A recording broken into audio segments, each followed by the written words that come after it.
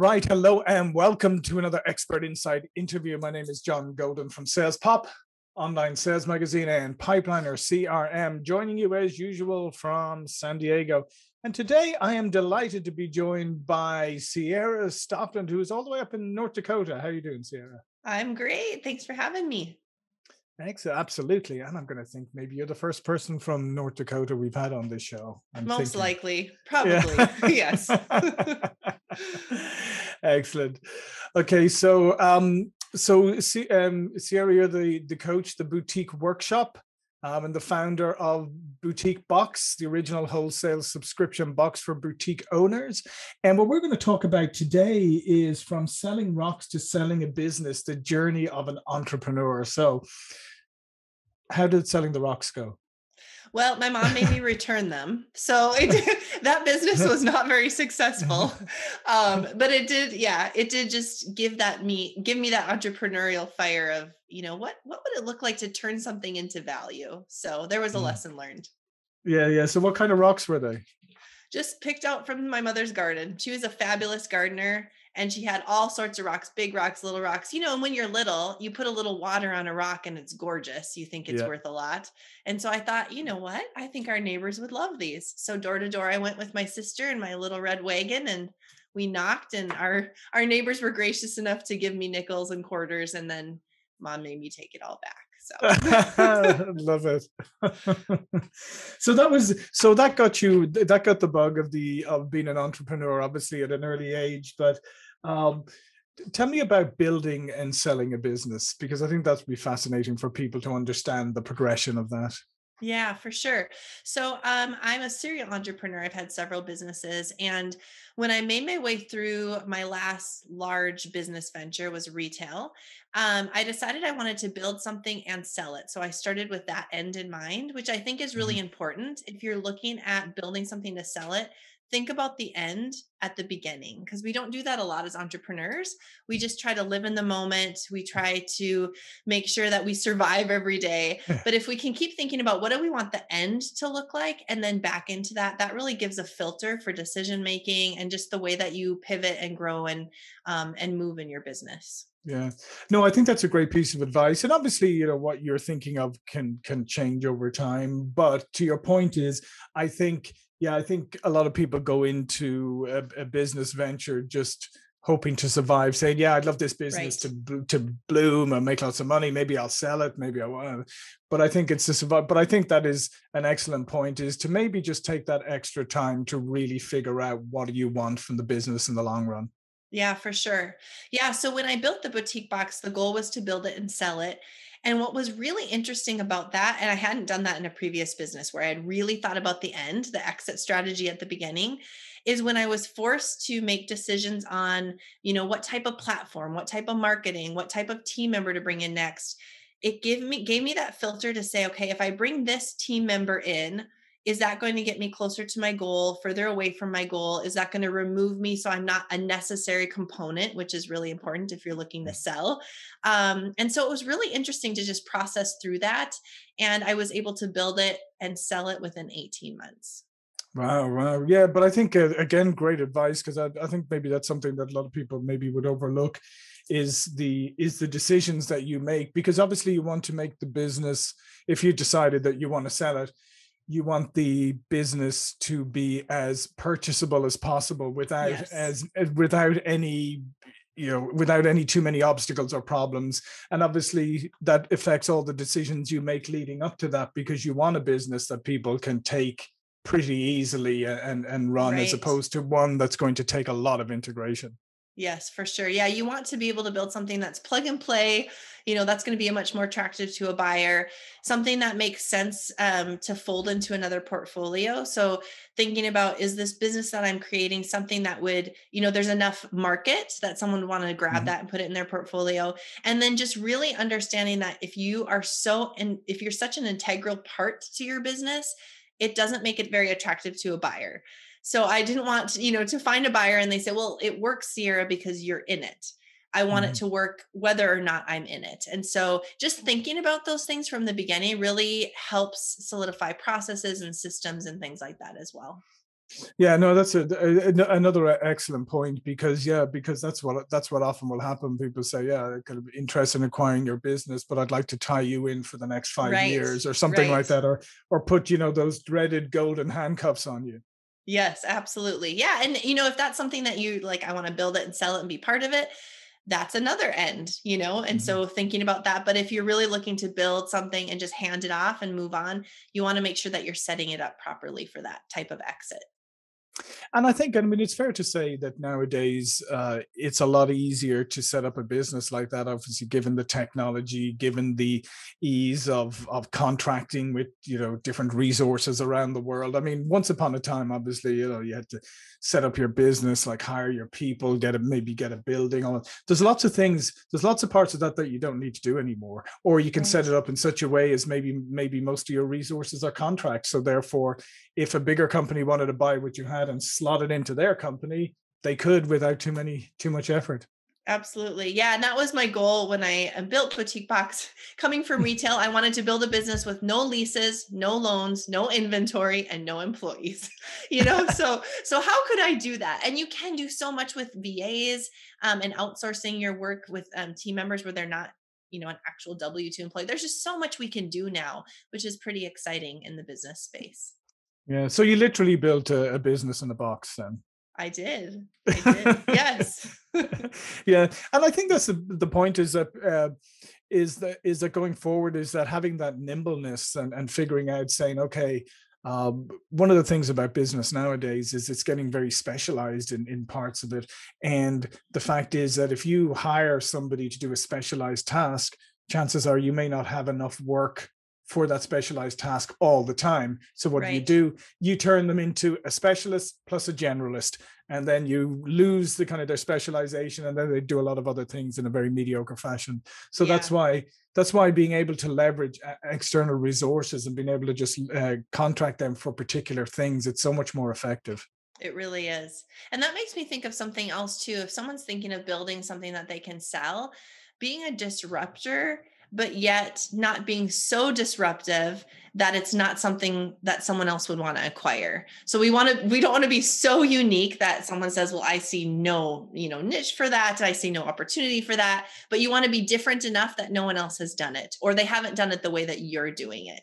So that's always an interesting, to find that Mhm. that sweet spot, I guess, if you will. Yeah, and obviously then to be able to demonstrate to the prospective purchasers that the business that you've built can continue to build and grow, after your exit. Yes, and that it's, it can be um replicable. Yes, that's what I'm Mhm. looking for. A little tongue twister there. And that it can be grown really quickly, because most often when a buyer comes in, they want something that can be ratcheted up fairly quickly as well. So, what are some of the other considerations, as you're building your business? What are some of the things that maybe surprised you that you needed to figure out before you could get the business ready to be sold? Yeah, so I think for me, it was interesting because what I was building was a subscription box for Mhm. boutique owners. So I had two different customers and it was a B2B concept. So that was interesting to figure out how to grow both sides of the business simultaneously, because it was a subscription box business, but a wholesale subscription box. So how do you grow the customer that's buying into the subscription at the same time that you grow the supplier? Because if you're too quick on one side or the other, um, either or party doesn't want to buy into it. So that was a really interesting thing for me, to just work through and process through. And then I'm very much like get in and do it on my own and try to figure it out.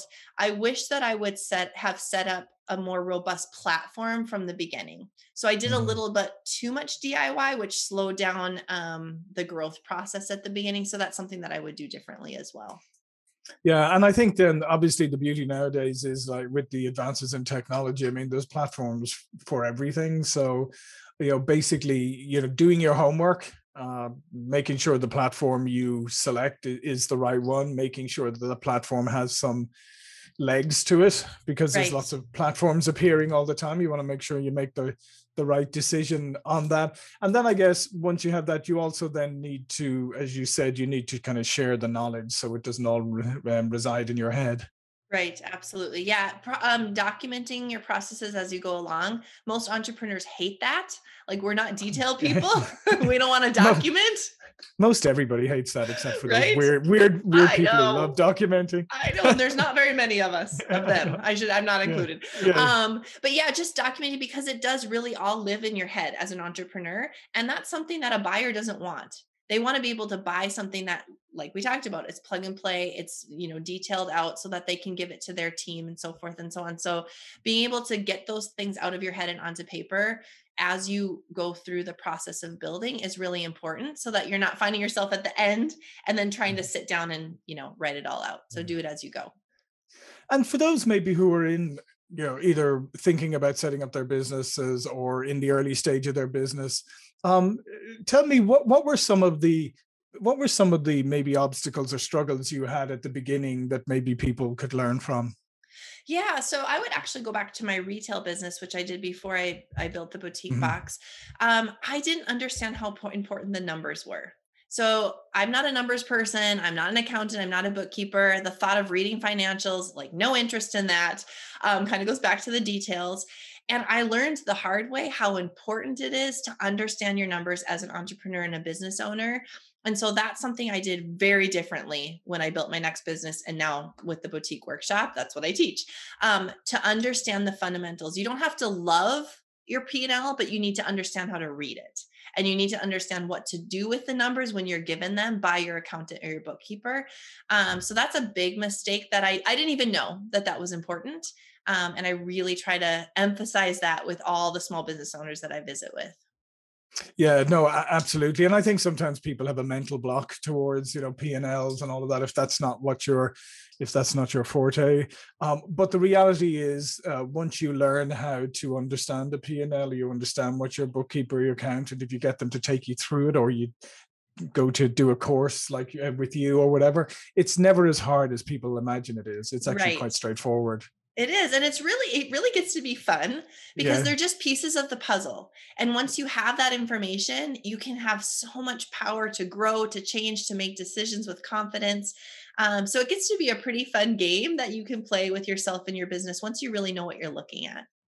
Yeah, and I think the other thing too is, often, obviously, the biggest struggle you have as an entrepreneur or small business owner at the beginning is ensuring that you have the capital to sustain yourself over, a certain period of time. But that period of time generally always tends to be a bit longer than you would like it to be. So Absolutely. I, so I, yeah, and I think also sometimes people forget about the difference between revenue and cash flow, and they think, well, I've started off, I've got these contracts, it's fantastic, everything is going well. You say, yeah, but none of them have paid you yet.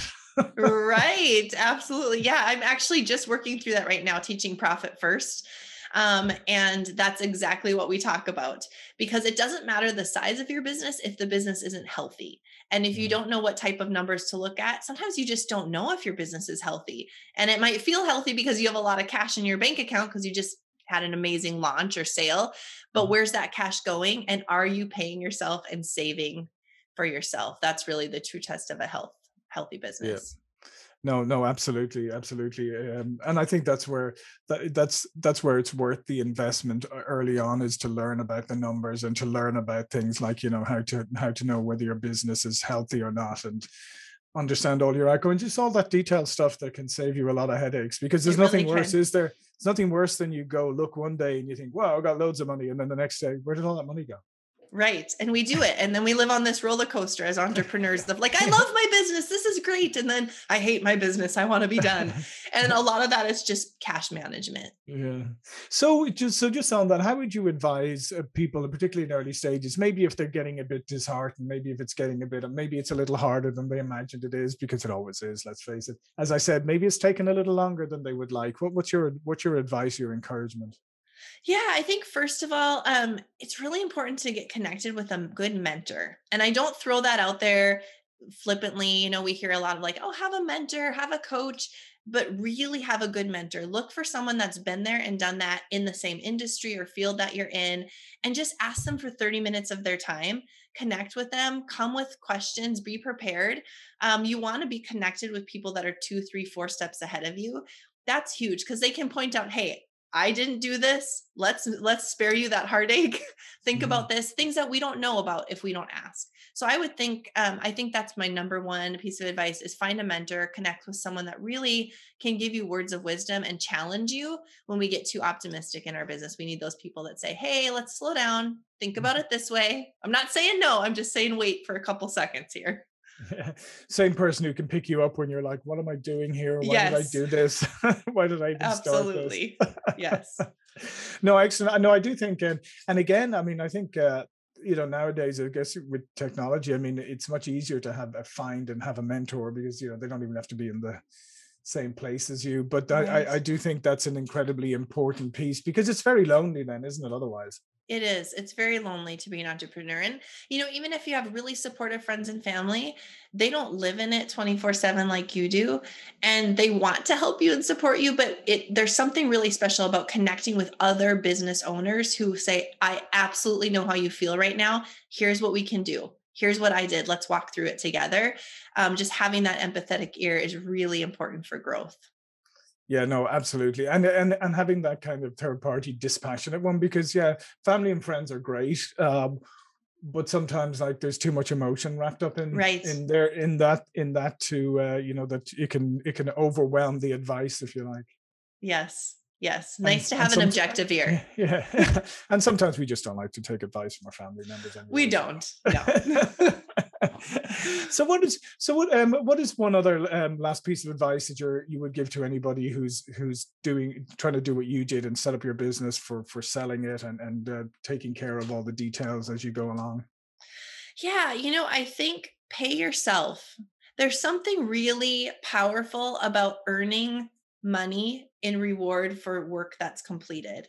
And as entrepreneurs, we are always the last to pay ourselves, right? We pay our vendors, we pay our customers, we keep adding team members. And I did this same thing. I had a team of 12 and I wasn't paying myself. I had a seven-figure business and wasn't writing myself a paycheck because I kept thinking my payday will come. We hear this, reinvest, your payday will come.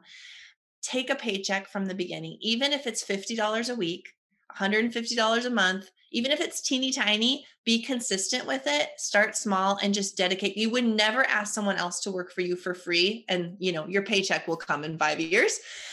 So don't ask yourself to do that because we soon become really bitter with our business. And it's really hard to be a visionary and be excited and grow when we're constantly working for free.